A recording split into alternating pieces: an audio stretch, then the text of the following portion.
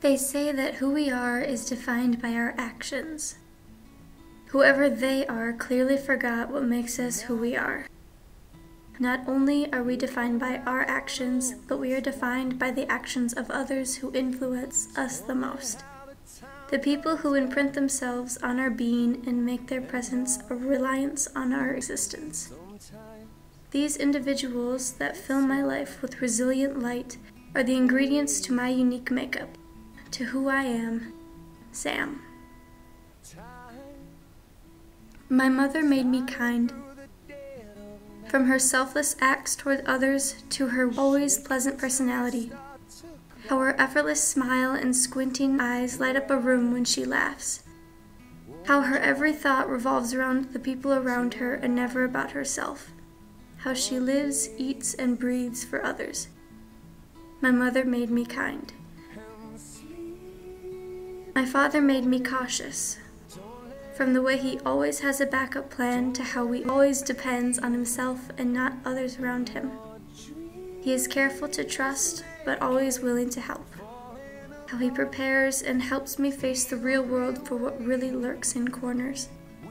My father made me cautious. Caitlin made me bold. She showed me that holding on to what you want is more important than anything else. She showed me that it's okay to want different things and to show them off and be proud and to always have fun no matter what others might think. Caitlin made me bold. Hayden made me open-minded. From showing me that not all are who they seem and that you really cannot judge a person by their looks. From reintroducing me to childish fun again and bringing out my inner adventurist. Hayden made me open-minded. Joel made me love myself.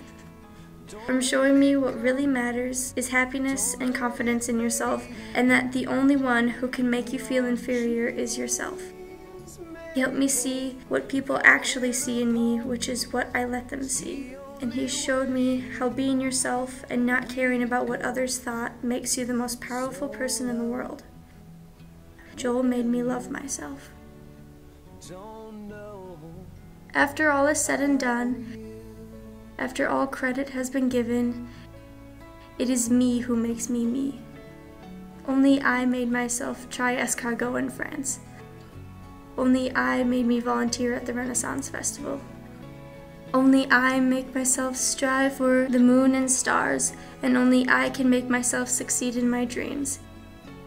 My identity is on my shoulders, but many hands help me put it there. It is because of those hands that I am who I am. Sam I am.